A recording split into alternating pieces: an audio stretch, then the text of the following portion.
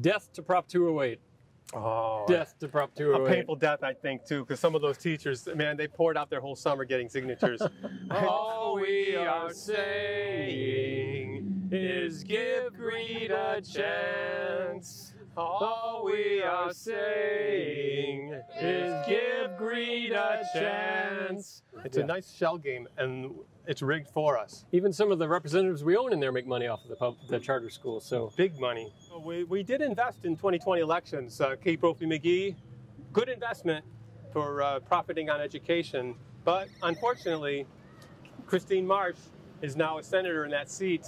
And maybe another million at Cape Brophy McGee, and we would have been able to help keep some of those teacher of the year ideas out of the state senate. exactly.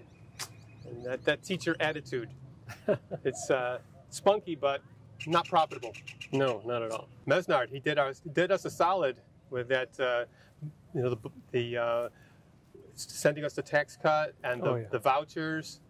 We're going to really find a way to profit on schools even more than we already have been. Yeah, I'm glad we bought Mesnard. He was a really good investment for us, and we need to keep on buying the key people that's going to keep us in power and keep doing what we need them to do to keep us rich. And look at Paul Boyer, a teacher, but he still knows that we need our tax cuts. Oh, yeah. More than the schools need our money.